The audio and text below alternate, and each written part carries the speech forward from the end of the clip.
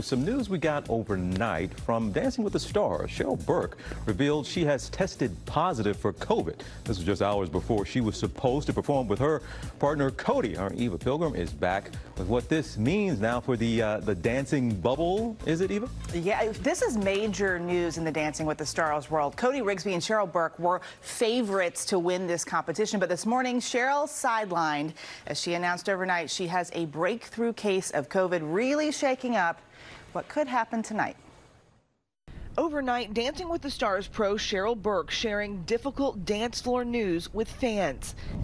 Okay guys, so I have really bad news.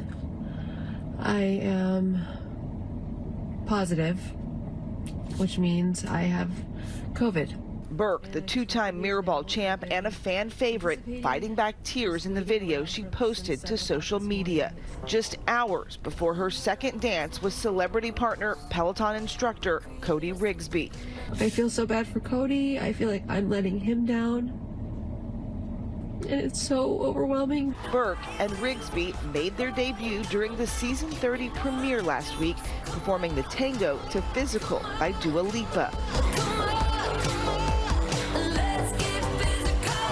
earning the pair a 24 out of 40.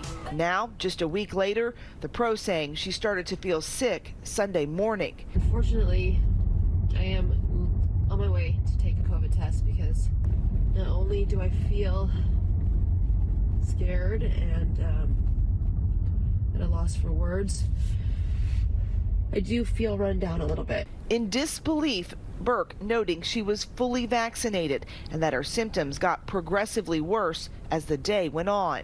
But yeah, I figured I should let you guys know since I've been as open and as real and vulnerable as I could be here.